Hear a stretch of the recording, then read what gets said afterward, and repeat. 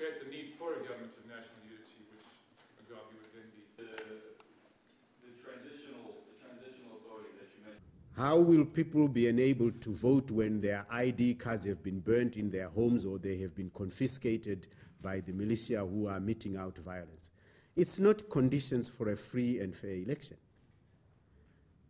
That is the main contention, why we suggest that we need to work together to normalize the country so that a free and fair election can then be held. And one who wins it will win it freely and fairly and openly, and there will be no doubt about their winning it, and no one will challenge or oppose such a victory. Support a government of national unity, because up to now all the attempts of dialogue. We are involved in encouraging the discussions between ZANU-PF and the MDC.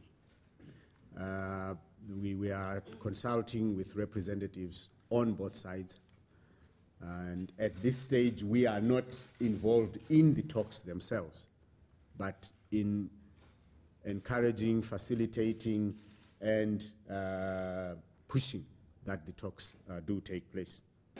Are you, in other words, against the holding of a poll on the 22nd? The country is compelled to go through this runoff on June 27. We believe that it will not offer any solution to the current crisis confronting our people. Thank you very much.